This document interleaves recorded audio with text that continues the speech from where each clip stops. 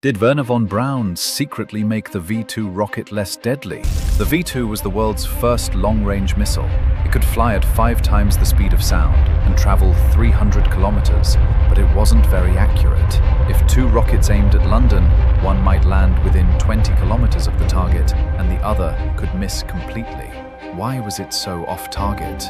There were 3 main reasons. First, guidance. The rocket used gyroscopes and an early computer, but it had no way to correct its path at the end. Small mistakes turned into big misses. Second, manufacturing.